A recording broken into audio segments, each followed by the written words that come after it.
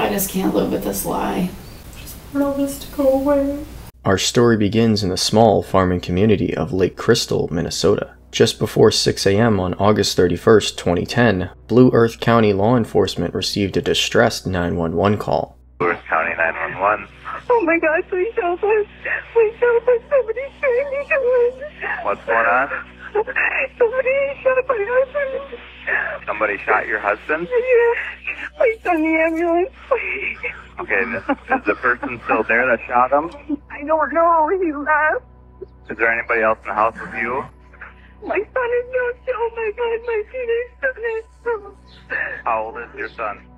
He's 16. 16-year-old? Oh my God, I better. The woman goes downstairs, wakes her son, and informs him that his stepfather has been shot and that she has been assaulted. The son's voice can be heard in the background. Where in the house are you right now? I'm in the basement right now. Okay, is your son in the basement with you too? Yeah, my son is in my basement too. Are you okay? I'm okay. He got me when I don't know. Got you? No, he shot me. Freak out. No, you can't. He left. On his way to work, a Blue Earth County Sheriff's deputy hears a dispatch call of a home invasion. In hearing the name of those inside the residence in question, he knew exactly where to go, because he knew them. The call came from the residence of James and Jennifer Nibbe. Upon entering the home, the deputy finds Jennifer and her teenage son Brady sheltering in their basement. Brady had a gun with him that he had grabbed for protection after his mother had woken him up and informed him of what had happened. Jennifer directs the deputy to the bedroom she shares with her husband. On the way to the room, the deputy recalls furniture being out of place and different items lying about. They reach the master bedroom, which is where they find Jennifer's husband, 26-year-old James Nibbe, lying in bed with a gunshot wound to the back of his head. He appeared to have been lying on his stomach prior to being shot. The deputy checked for a pulse but was unable to find one. Paramedics arrived shortly after. As additional officers arrive, the scene is secured. Jennifer and Brady are escorted outside of the home. Within 30 minutes, a detective arrives on the scene and speaks with Jennifer. She said that she was getting ready for work. She got up, took a shower, and was in the process of brushing her teeth when she heard a loud bang. She opened the bathroom door to find her husband shot and a masked man holding a shotgun. The intruder attacked her with a knife, placed a rope around her neck, and dragged her to the living room. Jennifer showed the detective the cut marks on the inside of her thighs. She continued by stating that the family dog began barking, to which the intruder reacted by saying, "You're lucky," then letting go of her and fleeing. Jennifer said the rope came from their garage, and she recognized the knife as one of their knives. Jennifer then talked about the shotgun the intruder had during the attack. She said that James Nibbe, aka Jim, had recently purchased a shotgun as a gift for her, and that they were going to go deer hunting with it the following day. Jennifer said she left the gun outside after a target practice session with her husband the night before. The only two people in the house still alive were Jennifer, Jim's wife, and Jennifer's son, 16-year-old Brady, Jen's son from a previous marriage. You know those annoying promotional mailers you receive from every credit card company known to man? Well, with the sponsor of today's video, Aura, I'm here to tell you that you don't have to get those junk mailers forever. With Aura, your name, address, and phone number are proactively removed from telemarketing and mailing lists. This is just one of the many features Aura has to offer. Aura is the one-stop solution to financial, identity, and digital security. Aura offers a suite of features, there are too many to name them all, but the ones that stand out to me as the reasons why I use their service are their social security number and personal information monitoring, as well as their credit monitoring. With our ever-increasing digital footprint, it's great to have Aura watching your back. Add Aura to your cyber defense arsenal today with a 14-day free trial using the top link in the description or in the pinned comment.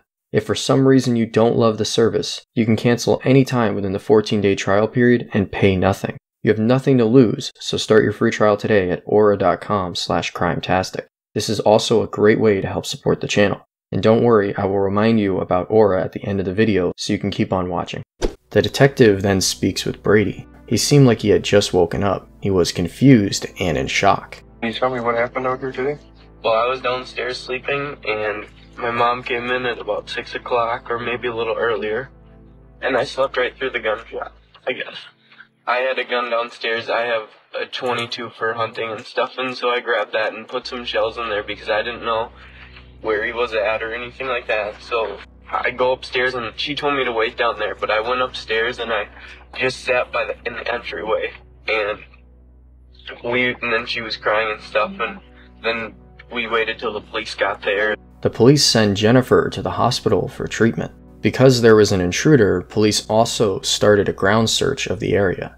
Corn was planted around the farm near the residence, so they started searching the cornfield on foot. Jim's sister, Leslie Johnson, was notified by her father that a neighbor on Jim's street saw a lot of police cars and tape stretched across the end of Jim's driveway. She called Jim's house and the call went unanswered. Leslie's father asked her to go down there and see what was going on. She said that she immediately felt panicked. She had a feeling that something was terribly wrong. She drove to Jim's house as fast as she possibly could. As she approached the house, she was stopped by an officer. She said to the officer that her little brother lived in that house. The officer looked at her and said, "Are you Leslie?" She said yes. The officer said, "I'm sorry, there was a shooting this morning and your brother is dead." She was in absolute shock. She couldn't understand who would have shot her brother and why. Jim's brother Jason was at work at the time. His sister called him and told him the devastating news. He sat in his car for a while, not knowing what to do. Jason said that everybody loved Jim, his big smile, buck teeth, and in a brotherly comment, his stupid grin. Jim's other brother, Dennis Nibbe, remembers the good times when Jim would come over, listen to music, and throw darts. Dennis found it odd that somebody would break into Jim's house. He said that Jim didn't owe anybody money, at least that he knew of. The detectives find that the scene was inconsistent with a burglary. None of the items from the home were missing. No forced entry was observed. Detectives now question if Jim was specifically targeted. They needed to find out more about the victim and his relationship with Jennifer and Brady. James Jim Nibbe was born on October 30th, 1983. Jim grew up in Vernon Center, Minnesota. He loved to fish and hunt. He enjoyed doing basically anything outdoors. He was a 2002 graduate of Lake Crystal Welcome Memorial High School. In his professional life, Jim was an apprentice electrician. His boss Darren Deluge described Jim as determined and of having a lot of potential. Jennifer Gilman also grew up in rural Minnesota. She was 6 years older than Jim, born in 1977. Jennifer was a pretty and popular student in high school. When she became pregnant at age 16, Jennifer was determined to be a good mother. In 1993, she gave birth to her son Brady. She pursued a degree in nursing. She eventually was able to purchase a home and land in rural Blue Earth County, Minnesota. Jennifer's dedication to her son and career didn't leave much time for dating. But in 2007, she met 24-year-old Jim Nibbe. He was helping a friend who was having a medical crisis, and Jennifer was the nurse responding to that emergency. The two started dating shortly after. In the months that followed, Jim fell in love and decided to propose to Jennifer. He asked for her son's blessing, which he received. Jennifer said yes, and the two were married in May of 2008. Jennifer continued working as a nurse, often working 2 jobs to make ends meet. Jim was an apprentice electrician, making significantly less than Jennifer. Jennifer's family stated that she was frustrated with being the breadwinner and other aspects of her marriage. Jim was deeply in love with Jennifer and tried to make their marriage work. With their initial interviews of friends and family finished, investigators subpoenaed Jim, Jennifer, and Brady's phone records. Detectives learned that Brady had also called 911. Where's Tony 911? Hi, okay. I was sleeping, and my mom came in my room, and she woke me up and said someone broke into our house, and my stepdad got shot. Okay. I don't know if they're still here. Okay. Well, we have your mom on the line, and my partner's getting everything that we need to get from him. Okay, thank you. From your mom. So we're going to get people out there as soon as we can for you, okay? Okay, thank you very much. You're welcome.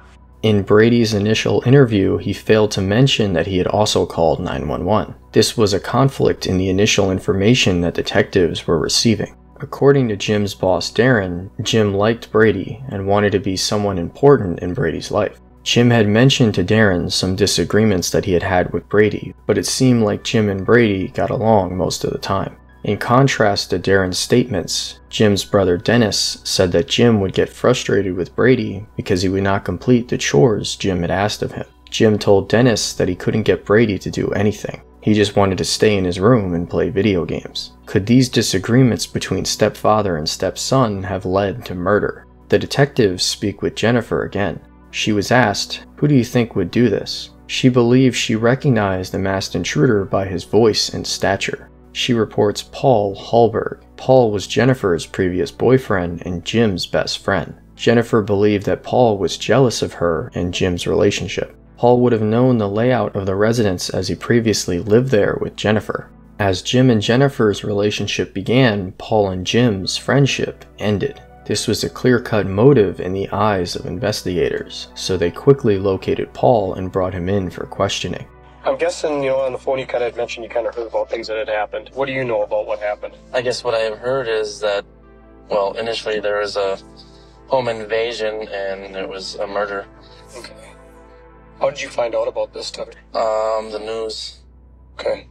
When were you involved in a relationship with Jim? I think it was like a year before they were married.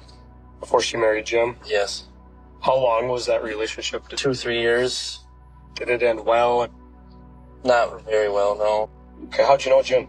He was just a friend of mine, I guess. Jim was always a good guy, and I never had a problem with him. It was always just kind of between me and Jen, I guess. According to Jim's sister Leslie, Jennifer had told her that Paul's family owed her money and that he might be after her. Paul confirmed to detectives that there was some money that was loaned to his father from Jennifer. Tuesday morning. Do you remember where you were at? Not exactly. I believe I was at work. Even Jen had mentioned, in her statements, well, you really should go and talk with my ex because, I think he's somebody that you should really look into.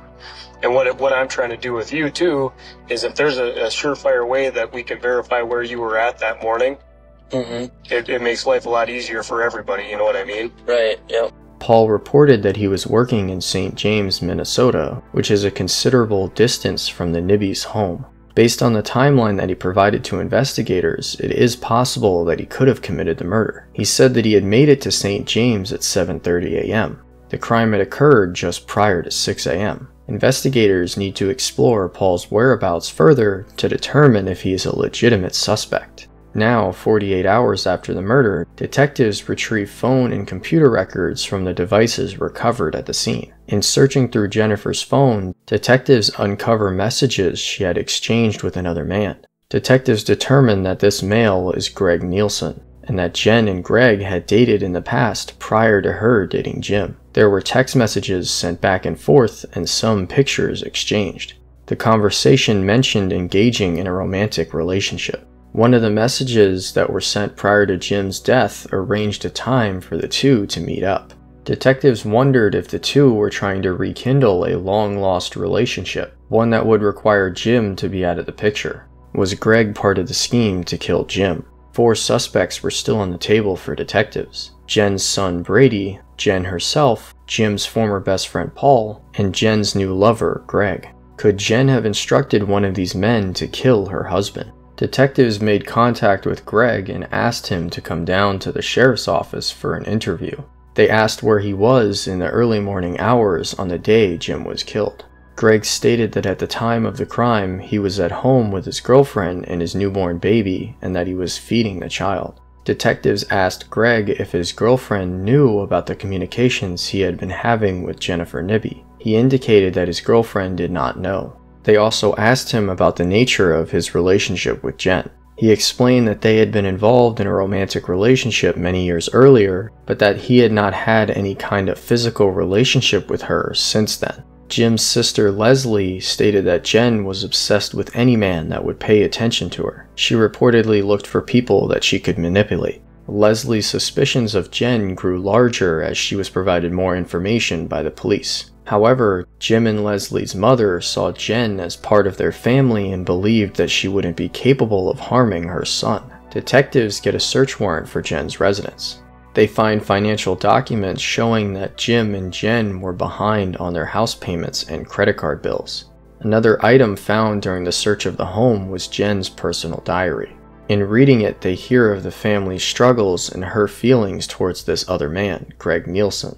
She talked about how her husband was a good man, but said she didn't want to be with him anymore, and that she was interested in pursuing a relationship with Greg. Now, 3 days after Jim Nibbe's murder, Jim's boss Darren informs detectives that he has some information that he believes could be important. Darren told investigators about a conversation he had had with Jim about a month prior to his death. Jim had told him that he and Jen were getting a $250,000 life insurance policy, and that it was something that was initiated by Jen, but that he also thought was a good idea. With everything that they had gathered, detectives believe it was time to bring Jen in and make an arrest. On September 10th, 2010, 2 days after Jim's funeral, Jennifer Lee Nibbe was arrested. The following day after being arrested, Jen informed her lawyer and detectives that she wanted to talk. I just want all this to go away. I know. And I know it's not going to. I hope you can look at me in the eyes and believe that I'm not going to lie to you, okay? We don't want to do that. We don't need to do that. You said yourself, you've always been an honest person. You are of good character, okay? You have no criminal record. You have worked hard to make something of yourself, and you've worked very hard to make something of Brady, and he is a great kid. Good kid. He is #1 in his class. He's a good kid. Oh Yeah. God, he's a good kid. I just can't live with this lie. And I'm not gonna push you. I know you're having a very hard time with this, okay? This is completely understandable. But we do need to go through the details. Just one time, okay? Okay. And you do it, and we're not gonna push, and you do it at your own pace, okay? But I know you want to have the truth out there. Exactly the truth. Okay? From start to finish, one time. Oh, this is horrible. I know. It's horrible, though, you guys. I know. There was a gun Jim had bought for me. That's true, too. That's very true. Okay. Jim bought the gun for me, wanted me to learn how to target practice. Mm-hmm. And he had set the gun in the corner. Where at? In which room? In the, but next to the sliding glass door. Okay. He set that in the corner, and I knew the ammo was up there, too. Okay. And he had showed you how to load the gun? Mm-hmm. I had taken some pills before I had gone to bed. Do you remember how many? Probably like 6 or 8. Which sometimes when I do that I have a hard time sleeping to begin with, because that is how it messes with you sometimes. It's kind of like make you agitated? And It does. It kind of keeps you up, makes you dream, stuff like that. And I woke up at 5:30 in a panic.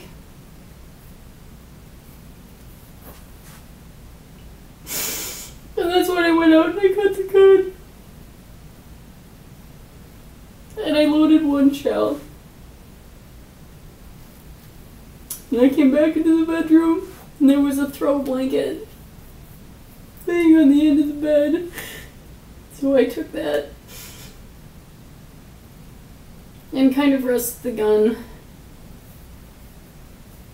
on his shoulder. And I pulled the trigger. It's okay. Oh my God, I'm just so sick about this. This is not me. I am not this person. I called 911 and I went back in to check on him. I couldn't feel a pulse. Jen talked about how she had an addiction to pain pills and how she had been forging her patients' prescriptions. She said that the pills had a big impact on her and that she was not doing well. The pressure of everything, the finances, and the drugs. And you live you live your day for that next fix. Mm-hmm. She talked about how Jim was a good man and that he didn't deserve this. My family is never going to forgive me. Neither is his. And my son. It was horrible. It was horrible once it happened. I thought, oh my God, what did I do? What did I do? Mm-hmm. And that's why I made it look like someone tried to hurt me and came in and... Okay. I want to make sure on a couple things, though, that are important, okay? Brady had nothing to do with any of this. No. Swear. I swear to God. No, I swear to God. And he doesn't know No. anything about it. He didn't help you set the scene up or No. anything. Oh, God, no. You truly didn't wake him up until No. afterwards. I swear to God. Okay. I swear on my life. I swear. Well, I know. I believe you if you swear that it's the truth. But I do. But I have to ask you that. Yes. I have to be clear on that. I do. Brady had absolutely nothing to do with it. He was so startled when I went down there, because I was on the phone with 911. When I went down there to ask him, he was asleep. You know, Okay. he was dead asleep, and I called his name twice, and then he finally woke up. And that ex-boyfriend, You two never actually slept together? No. It was all just texting. So it was Yes. just flirting. Absolutely. There was never anything physical. Absolutely not. Okay. Nothing physical ever. Okay. No. Okay. So he knew nothing of any of this. No, absolutely I mean, he not. didn't- Oh, no. No. Didn't say get rid of your husband. No, and no. Nothing like that. So No. he's not involved in this in any way. No, he's not. No, he's Okay. not. Okay. No. is it okay if I ask you, because I was wondering too, and because we had talked that morning and stuff, and then I went in there and you were on the couch sitting there with Brady. There was stuff laying there in the room, and there was a chair that was moved and stuff. When did all that stuff get put in the room or changed, or? Because our assumption was that you kind of set that stuff up. Do you remember though what was put out there and moved around and stuff? I know I had pushed the chair. I had disheveled the chair, the newsstand next to it, Okay. and the rope and the knife. And where did the rope come from? It was on the counter. Okay. And the knife is a kitchen knife? Yeah. And so you brought that in there and Yes. just laid it down? Yes. Okay. That would have been before you called 911, though. Yes. And just the last couple things, so the cuts on your legs, Yeah. you inflicted? Yes. The marks on your neck? Yes. You They were inflicted? self-inflicted. Brady didn't help you inflict any No. of those things or do any of that? No. I know you said he's not involved, but I'm just No. making sure. You used the knife to make the marks on your neck? Yeah. Okay. Yeah. And same thing with your arms? Yeah. And the knife that you put out there or a different knife? No, the same knife. That same knife, Yeah. okay. If I have an opportunity to speak with Jim's family, would you like me to relay that message to them, that you're sorry? I do. Okay, I will do that. It won't help, but That may or may not be. You may be right, but if you want me to relay that message to them, I will. it'll be nice. Thank Okay. you. Okay. Thank you, guys. Thank you. Yep. The investigation, along with Jennifer's statements, concluded that she had acted alone and that none of the other associates, family members, friends, or anyone else was involved in this crime. Leslie assumed that Jen was cheating on her brother, but she said that she never thought in a million years that Jen would put the barrel of a shotgun on his shoulder and pull the trigger. On March 30th, 2011, Jennifer Nibbe was indicted for first-degree murder. During the trial, she claimed to have no memory of what had happened on the day of her husband's death. Jen also said that she had suffered abuse at the hands of Jim Nibbe. Sitting with her hands folded over a Bible in court, Jennifer Lee Nibbe dabbed tears from her eyes, saying, quote, "I understand the Nibbe family cannot ever forgive me." There is no such thing as justice in a case like this. In the courtroom today, multiple victim impact statements were read. After Nibbe's attorney spoke in defense, an outburst ensued. After today's hearing, James's sister, Leslie Nibbe Johnson, spoke to the press. Jen's lack of remorse and her inability to look my family in the face and simply say, "I'm sorry for killing your son, your brother, your uncle," is disgusting. On July 9th, 2012, Jennifer Nibbe takes a plea deal and is sentenced to 25 years. Jim's brother Dennis said that they didn't get justice. They got an agreement between lawyers. He states that he is frustrated and that this case has forever changed him. Darren, Jim's boss, said that Jim was only 200 hours from being able to test out for his journeyman's license. Darren said that it was really sad to know how close Jim had gotten to his goal, knowing that his life was cut short. Jason said that it was tough to keep on living his life without Jim. He said that there are old memories, but no new ones. Leslie said that Jen had taken away Jim's dreams of having a big family and being a successful electrician that wanted to have his own business one day. Remember to check out Aura with the link in the description or in the pinned comment. For more videos of cases never before seen on YouTube, click one of the videos on screen now or the links in the pinned comment. Goodbye for now.